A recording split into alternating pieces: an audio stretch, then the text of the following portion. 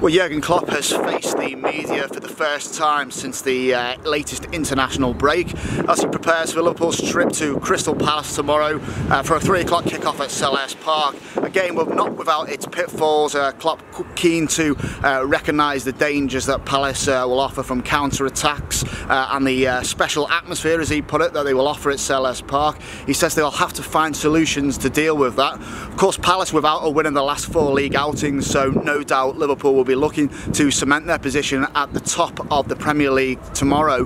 Whether they will be able to do that with Mo Salah and Andy Robertson remains to be seen. Both players struggling with injuries, of course. They have trained this week. Salah's trained today, but Klopp very hesitant to make any commitment about whether he'll be involved or not. He accepts that he still has a problem. Will he take the risk on him? I'm not so sure. I think we may see changes tomorrow.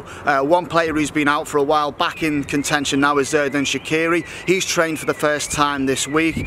Klopp accepting that earlier in the season he had been a little disgruntled about his lack of game time opportunities, but it looks like that is all set to change very soon. Not clear if he'll be involved tomorrow. It might come a little bit too soon for him, but of course there's an important Champions League game against Napoli midweek and a lot of fixtures coming up that he will surely be involved in. When we say a lot of fixtures, we're talking about 12 games, no fewer, between now and the end of the year. So Klopp has got his work cut out to rotate the side a little bit and make sure he's got fresh legs on the pitch all the time to try and get the results that he needs to be able to continue to fire on 5 different fronts, the World Club Championship included in that, of course.